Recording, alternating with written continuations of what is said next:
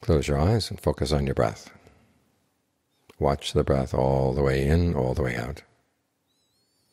And tell yourself you have no other responsibilities right now. Your responsibility is to look after your own mind. This is where our main duties are.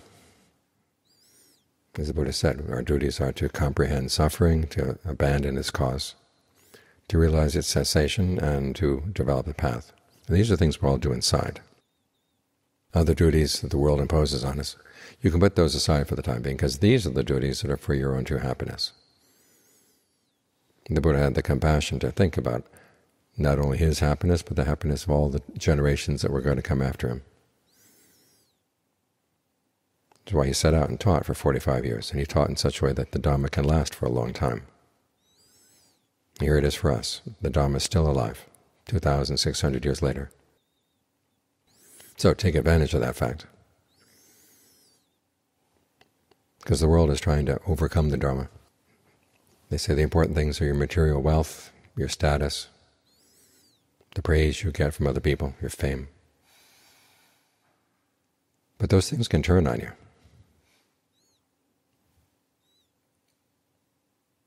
It's like seeing what you think is a rope.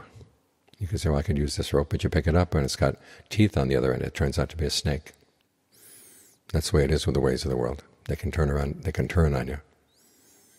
And what looks good to begin with turns out to have teeth at the end. You want something a happiness that's not going to turn on you. And that has to be found inside by performing these duties. So these are your only responsibilities right now. Your responsibility at the moment is to develop concentration by focusing on the breath, and to abandon anything else that gets in the way. Have a sense of priority that your mind is the most important thing. And this is a skill for looking after your mind.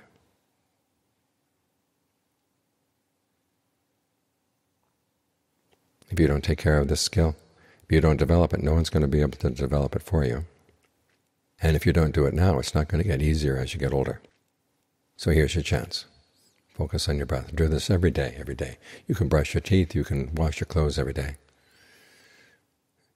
And your mind is much more important than your teeth or your clothes, because you can't get a substitute for your mind. You've got to take care of it. So look after your mind every day, every day. Give yourself some time that's just your time. And you'll find that you're not the only one who benefits. There's less greed, aversion, and delusion. They'll have less power in your mind. When they have less power, then less of them are going to come out in your actions and your words. So they're not going to be disturbing the people around you. It's by focusing inside that the world becomes a better place.